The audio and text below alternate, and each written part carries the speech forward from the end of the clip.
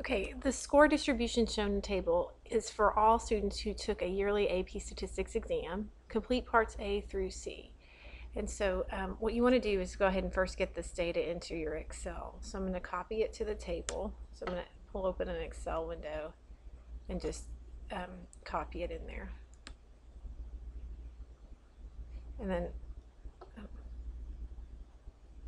I'll delete this. This was from earlier work. I'm just going to delete that.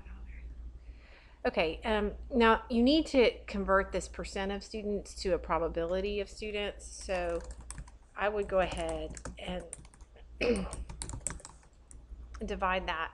Take this number equals, oh shoot, let me do that.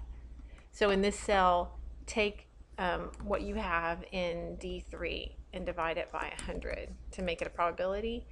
And you're going to want to fill that down. And then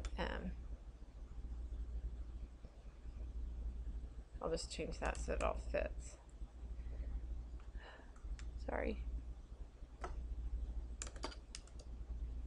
Okay, and then here you're going to want to do the score, which is x, times the probability, which is what you have in that score, what you have right there in E. So you're going to do equals C3 times E3, and you're going to want to fill that down. And so then the mean, of course, is just going to be equal to the sum of those different probabilities.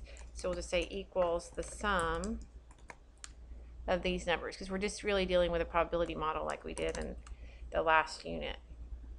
So if you know that, to get your standard deviation, you're going to need to find your deviations first, and we'll want to square those. So we'll do let me do x minus mu, and I'm going to square that. Okay, so how are we going to do that? That's equals the x, which is the score, minus the mean score, which is right here. We want that one to be a lot or an absolute reference, and then we're going to square that. And then we'll come down and fill this down. And then we need to multiply that by the probability.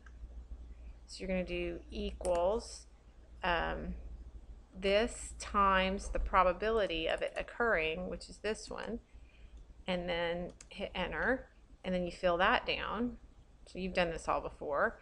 And then so then your standard deviation is equal to the square root of this sum right here, right?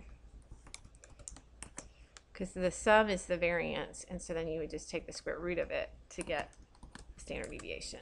So 1.33 and 2.841, 2.841, and what was the other number? 1.330.